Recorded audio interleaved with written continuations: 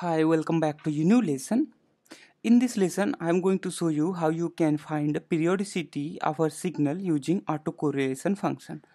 Earlier, I had shown you how you can find a spectrum of a data by using FFT, but in many cases, FFT is not a feasible solution. So here, I am going to show you how you can use autocorrelation function to get the periodicity of your data.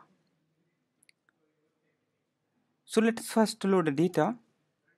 I am going to use a data office temperature data. This is by default provided by MATLAB, and once you load the office temperature data, it will load a temperature data, and let's plot this data. Right, so let's plot this temperature, and this temperature is into the Fahrenheit if you see here.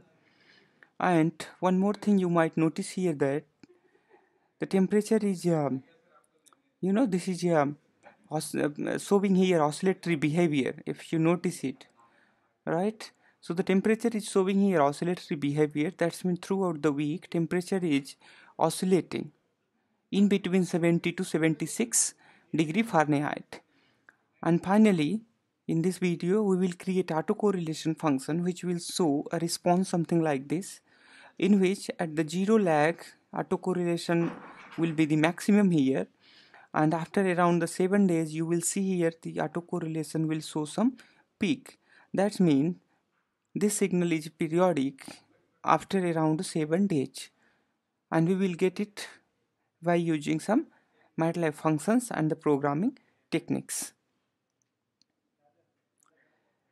First of all, let's get a temperature, normalized temperature. So we can get temperature norm, that is the normalized temperature, by using temp is equal to mean of temp, right? So once we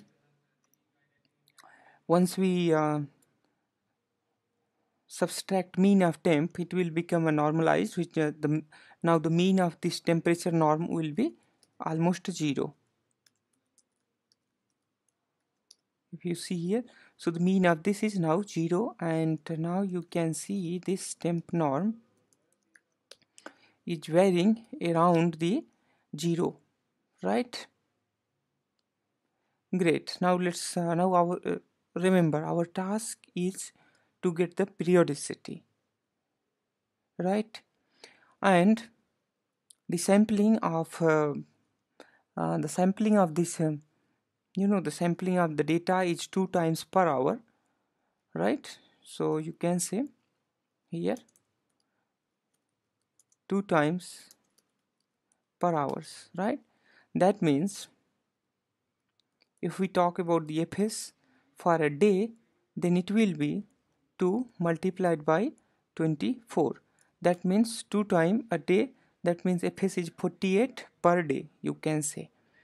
And then we are going to create a time vector t.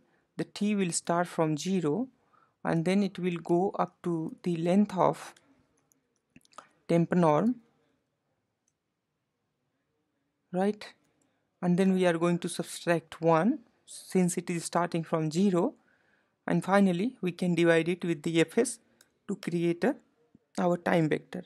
So if you see here, the time vector has a length of 5584, and the same length is also having by our temperature data and the temperature norm data. Great. Now let's plot this. So once we plot this t using temp norm, okay, once we plot temp norm against the t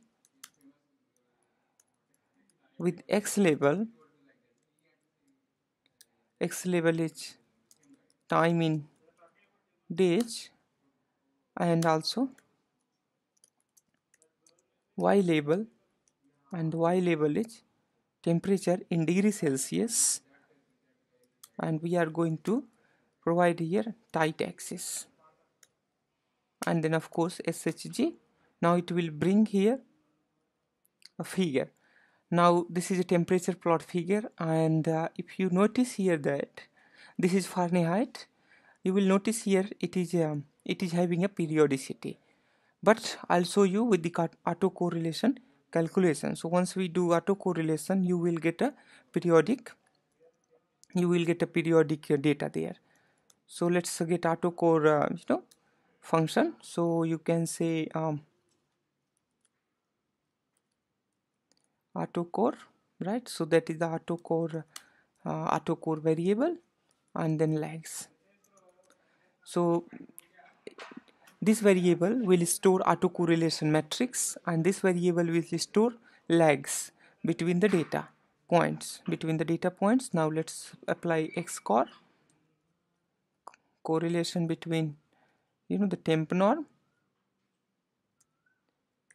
right? And then we are going to provide here 3 cross 7 and then cross fs, right? And then it will return it into the coefficient form,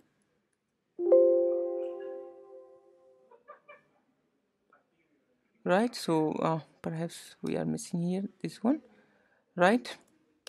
Great. So if you write here help XCOR, you will see here, so the third parameter which we are passing there, right? So that third parameter, we are just taking it as a we are taking it as a reference. 3 into 7 into fs, we are taking that as a reference. And if you see here, XCOR takes two variable, two input, right? S2 and the S1.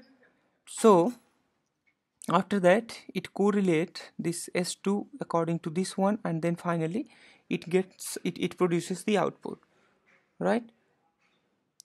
So we have just passed this one, we have just passed this data for a reference.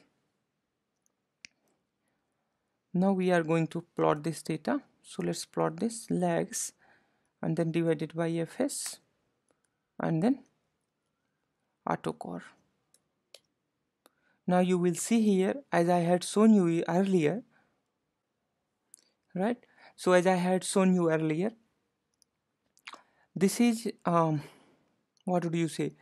This is autocorrelation plot, which shows that, right, the maximum is occurring at the 0 and the another maximum is occurring somewhere the nearby 7. Okay, this is almost nearby 7, right? So if you see here, this reference is telling that this will shift this temperature norm up to 21 points, right? So this says that it will shift up to 21 points, and each point means here 21 days, right? So fs is corresponding to the 1 day data, and this 3 into 7 is corresponding to 21 days.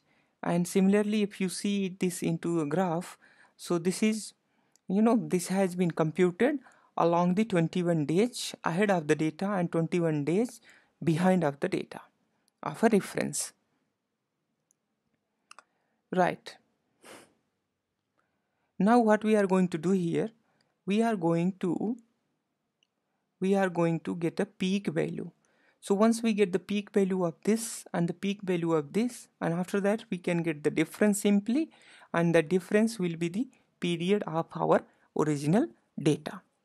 So for the periodicity, MATLAB have a function, for the finding a peak, MATLAB have a function known as a find peaks.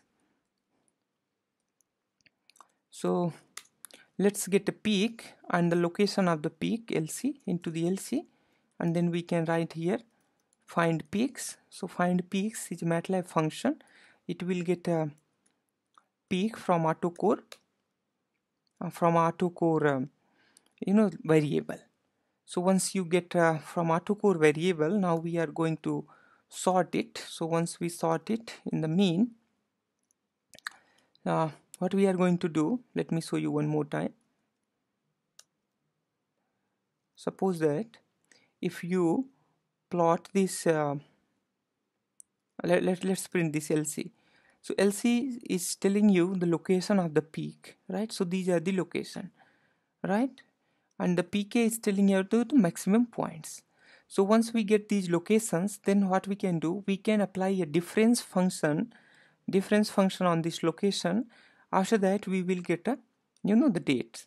So if we divide this with the fs, then you will get it into by days, right? So the peaks by days. Okay, great. So let's sort it. Okay, and once we we are going to get a mean. First of all, then the mean of the difference. So the difference is LC, right? So if you print this sort, you will get this is the 1.0021, that is the mean of difference.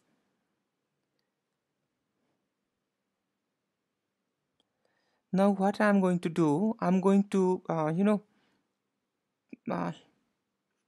see here, this is 1, right, from the 0. So what I'm going to do here, I'm going to get the peaks with the minimum distance of 1.0021 multiplied by fs. So it will get the peaks between this and these, right?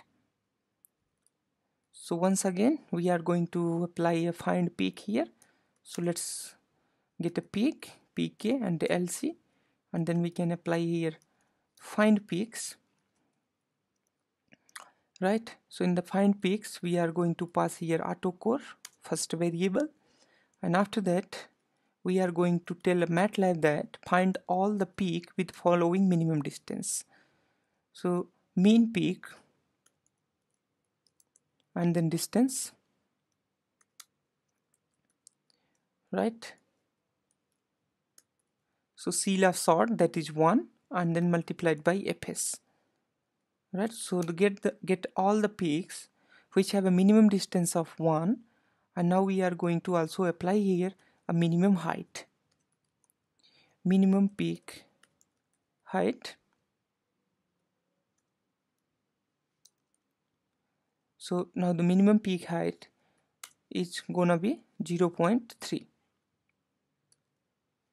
right? So it will get all the peak which has a minimum of peak with the 0.3. If you notice here, so these peaks are corresponding with at least 0.3.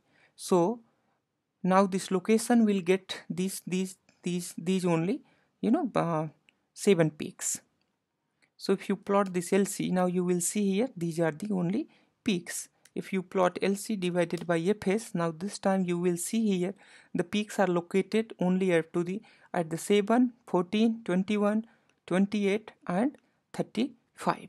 That means, as you can see here, the periodicity is a 7, and if we plot here diff of LC divided by fs, you will see here, right? So this is almost a 7, and if we get a mean of this LC divided by fs, now you will, it should not, sorry, a mean of LC, diff of LC divided by f, that's when we are going to get a mean of this. So as you can see here, the periodicity of the data which we had seen earlier into our temperature, okay, which we had seen here in this one. So the periodicity is, this data is periodic by almost 7 days. That means it shows that the office temperature in any industry is periodic, with the week. And of course this is a periodic with the week. As you can see here, at the weekend the temperature is low, always low, since the peoples are not there into the office, and in the US when the people are not there, so office temperature goes below, right? When the people are there, so because of the human heat and other things, so office office temperature is a little bit higher. So this is all about. In this video I have shown you how you can get a periodicity using autocorrelation function, and how you can utilize a find peak method into a MATLAB to find out the peaks and the location of peaks. So as you see here, this is the peaks and the location of peaks, right? So pk returns the maximum a maximum value, and the LC shows that a maximum LC shows that the index of that maximum value.